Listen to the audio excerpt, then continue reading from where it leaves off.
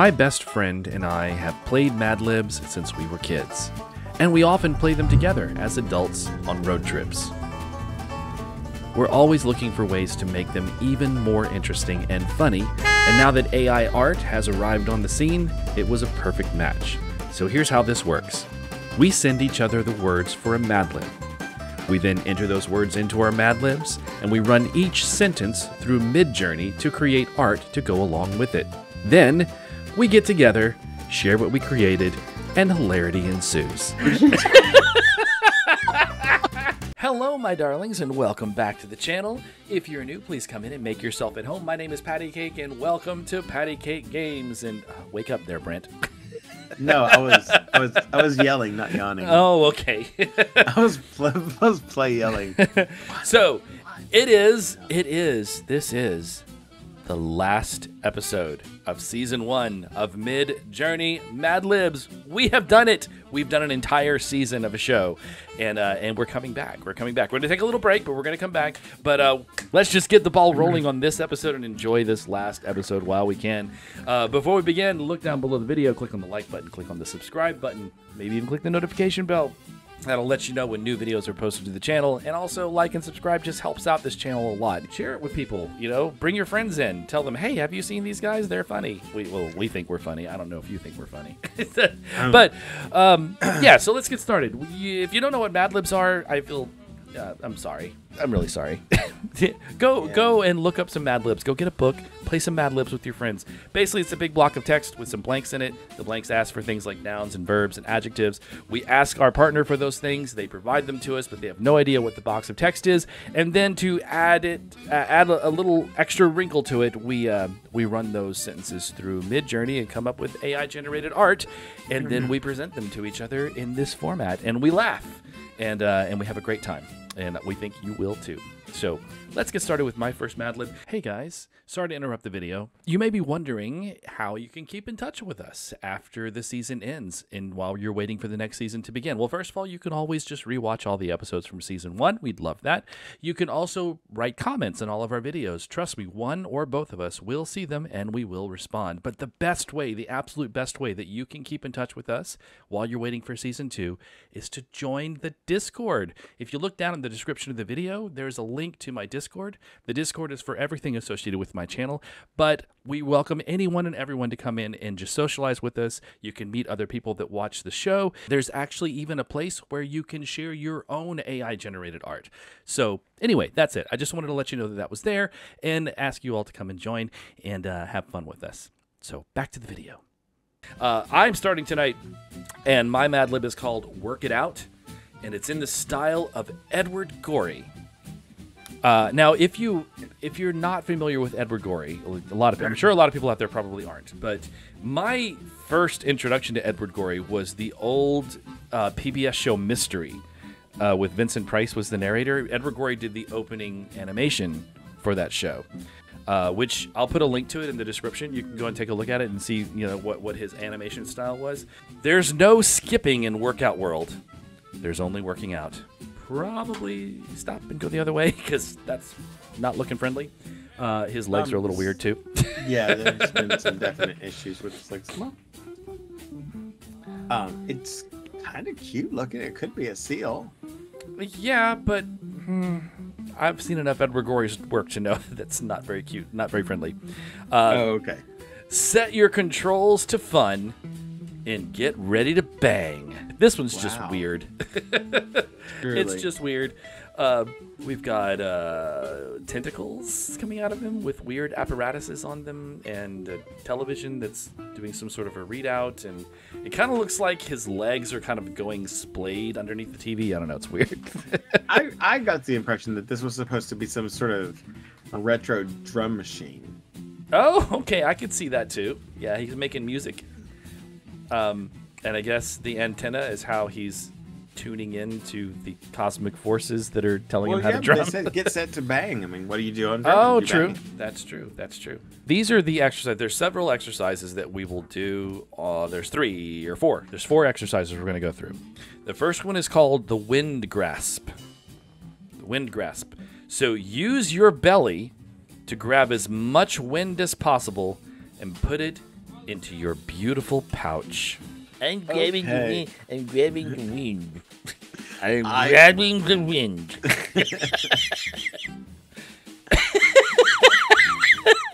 Well, I'm imagining her like holding this wind that she's drawn in through her belly in this pouch, which apparently is on her back.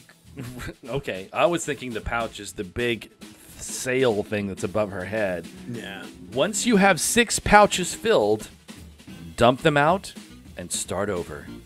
This kind of reminds me, there was a thing called the human bean. Did you ever see those? They kind of look like this. I was gonna go with Mrs. Potato Head. But Okay, there's that too.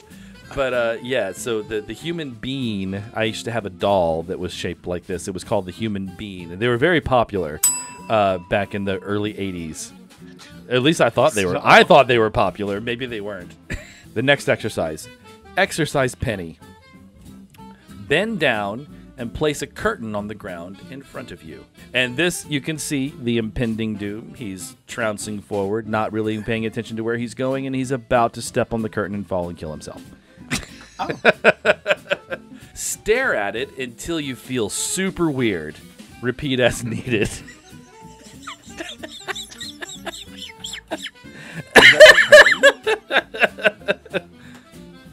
I don't know. It kind of looks like the human bean again. Or this one's more like the human cucumber. those eyes. He looks a little bit like Greedo. Well, he's staring. He's staring until he feels super weird. Oh, yeah, well, I bet it feels really weird now. Our next exercise is called the wiggle worm. So, Sorry. and you didn't give me either of those words. That's just what it's called. The wiggle worm. Take Sounds like something I'd say. Take your double chin and climb a tree with it like it's a hot wombat. Okay, so MidJourney did not give me anything that resembled a wombat. All I got were bears. I see bears and something that might be an armadillo. I just see bears. I see a bear, like a bear head at the top of the tree, He's and then there's a climbing through little tiny bear on the side. And then there's a bear that looks like he's sort of merged with the tree, and he's wearing a sweater. I know. What's that about? I don't know. And then there's 3 smaller bears standing below, and all the bears are wearing striped sweaters. Every single one of them. Maybe they're not striped sweaters. Maybe that's just how their fur grows. Oh, that's weird. Then take your other uvula, because you apparently have 2, and stare at it like it's a slow loris. I thought that was cute. That is so cute. It's not. I mean, I get the staring and the slow loris. Nothing about uvulas. No uvulas. Congratulations, you're a wiggle worm. That's too cute. My favorite thing about this is this person's face right here, because it almost looks like they're smiling so proudly, like it's their son or It's something. Mom. Yeah. He's a ringworm now. That's a big deal. All right, and our last exercise is called the sitting mat. So you get out your dangerous mat and giggle uncontrollably on it for 9 3/4 minutes. I don't think they read the instructions properly. Either. I mean, I don't see a mat. Well, Don't see, see anyone giggling. I think that whoever was doing these exercises misunderstood that they needed a dangerous mat. They thought they needed a dangerous mat to sit on. Instead, they found their friend Matt, who was murderous, and invited him over.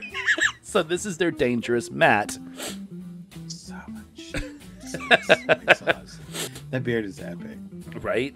And it looks like she's like, "Don't you wave that knife at me." You may be 10 feet taller than me, but I can kick you in the shins.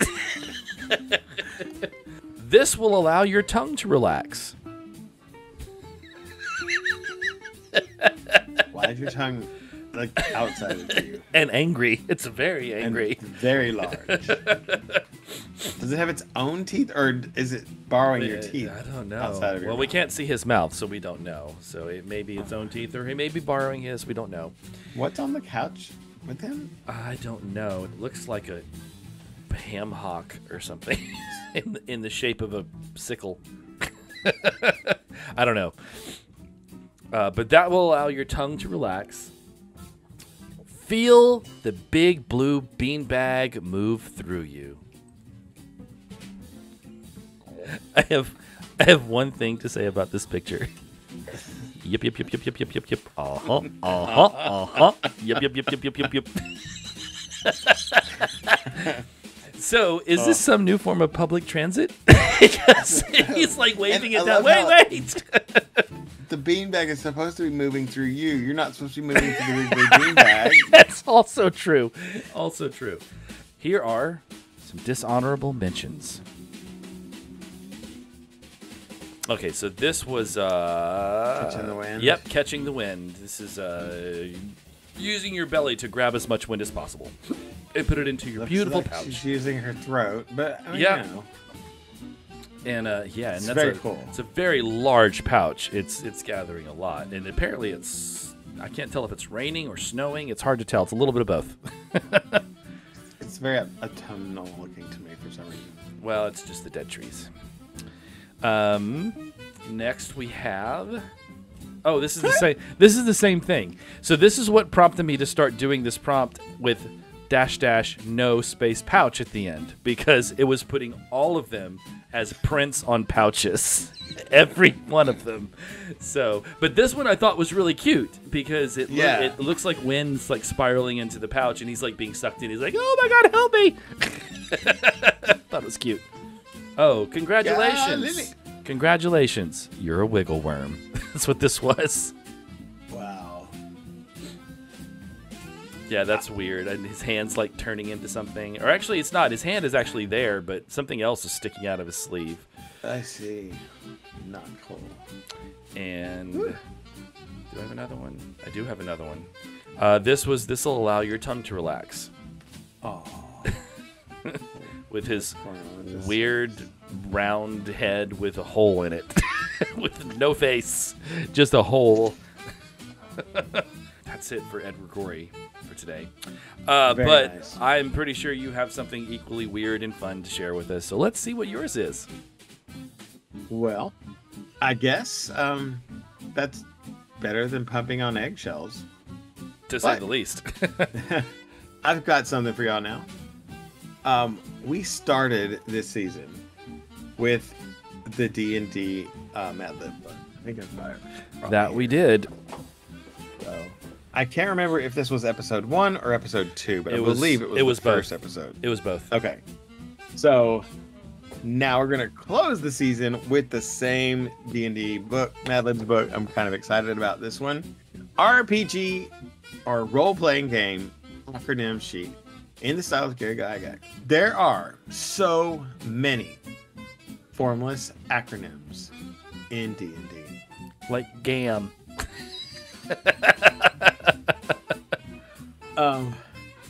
Yeah, this guy, He's just reading the Goblin Times.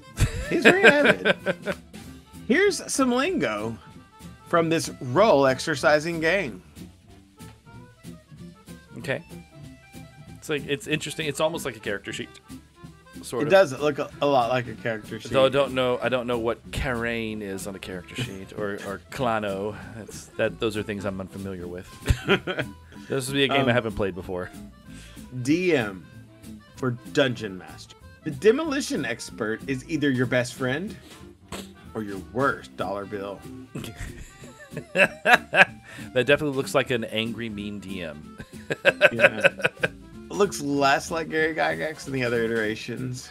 I remember him having a mohawk and a bald head together like that. Yeah, I don't think it's an intentional mohawk. I think it's just a balding pattern. That's a weird one. D20, D4, D832, etc. D stands for dice, and the number is how many dimes it has.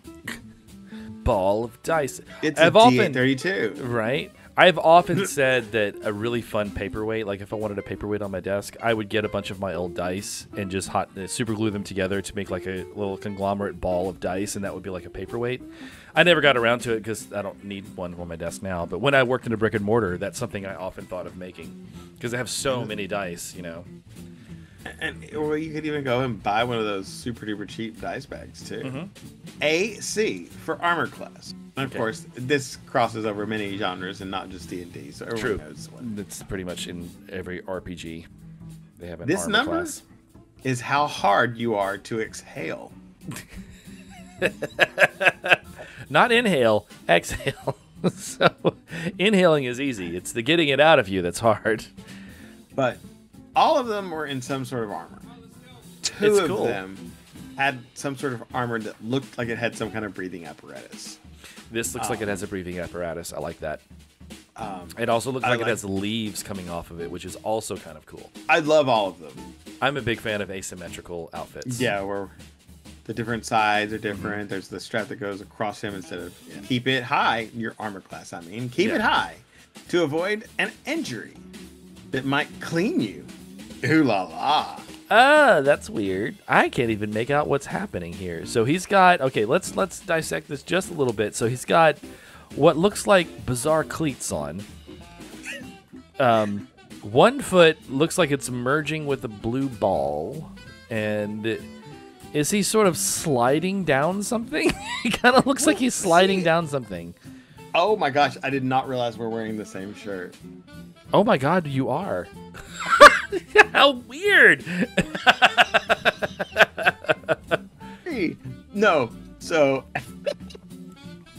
I'm sorry, this is definitely a first. It looked like he was skiing, Okay, Like- I can kind of see that. you know, and those are ski shoes. I don't know. That sounds like a very bad idea. Your ankles would be destroyed quickly. Right. NPC for non-player character. These are the DM's creepy puppets who steal you through the world. Oh. Okay, so we got some creepy puppets. Definitely creepy puppets. Although that girl in the front doesn't look like a puppet. She just looks like she wants to No, murder I don't you. think either of those ladies look like puppets. Well, the one at the very top looks like a puppet. The other two in the middle kind of look like those oversized masks that you can get that you can't do any Yeah. expression through.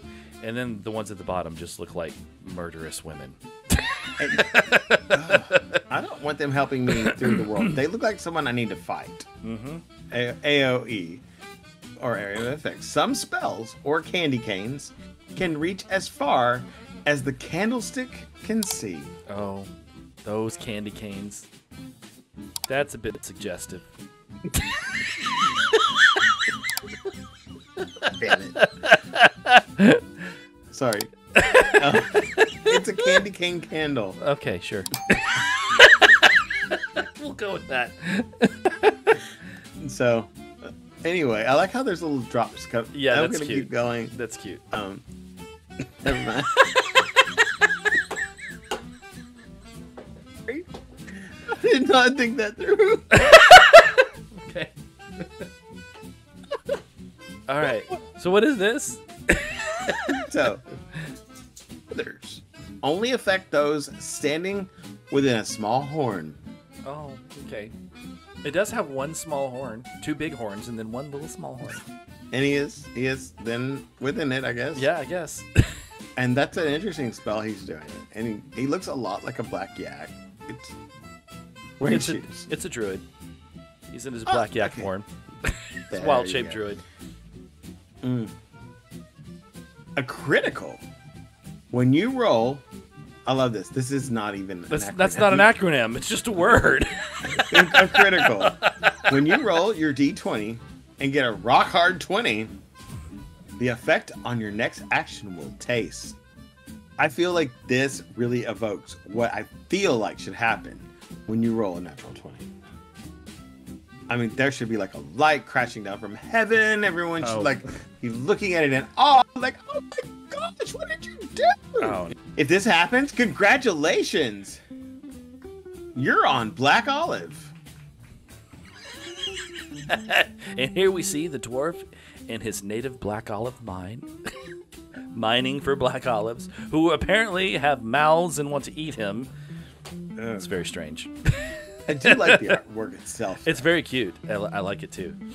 It's great.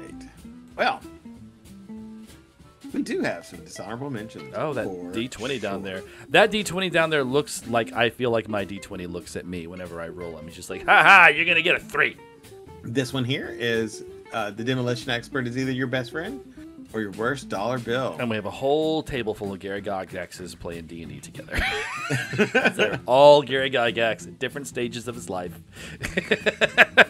So great. Oh, that sounds like a cartoon that I would Right? Next up, D20, Yep. D4, D832. It stands for dice, the number of how many dimes. I love how this is giving you like this. This is a description of all the different dice, and there's 1, 2, 3, 4, 5, 6, 7, 8 D4s. Do you really need that many?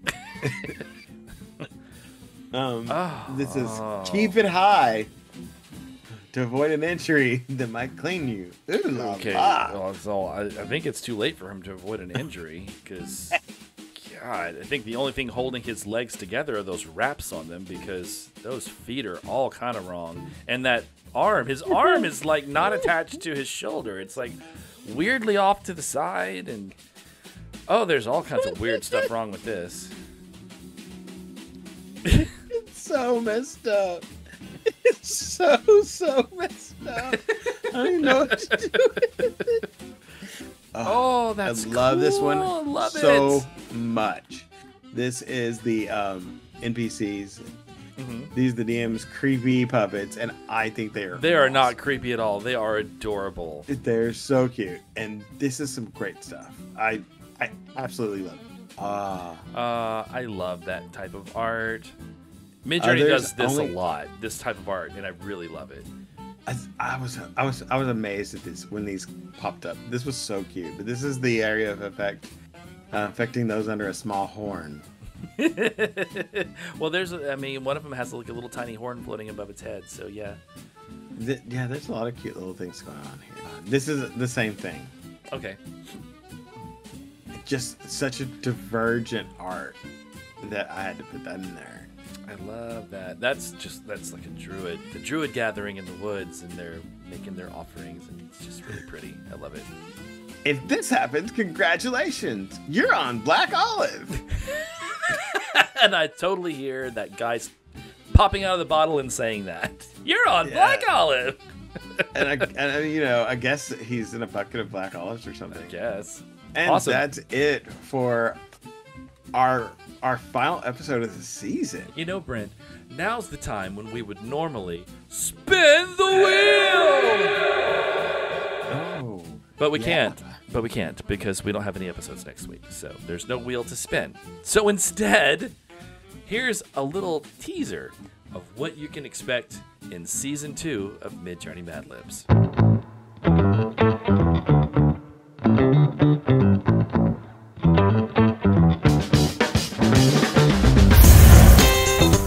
Hello, darlings. It's me, Lady Shablago. For those who may not remember, I first came on the scene in episode 4. For Lady Shablago. Did I ever tell you about the time I went to my summer cabin and found a deer in my pantry? Or the time I accidentally went grocery shopping at a nudist college? My. Hi, Jimbo Dean here for Sal Slough. Are you tired of the same old dining options? Do you want to try something different?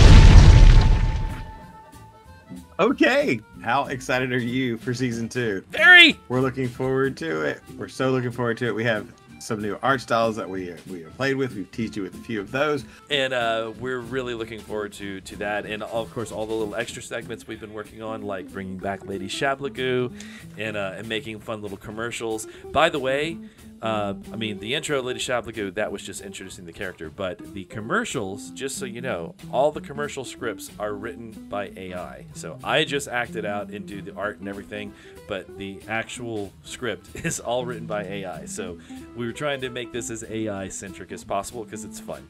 All right. But that's it. That's going to do it for Season 1 of MidJourney Madlibs. Thank you guys for watching us this far. Thank you guys for tuning into all these episodes. Make sure you click like and subscribe. Check out other videos on my channel while you're waiting, and we'll be back in Season 2. See ya.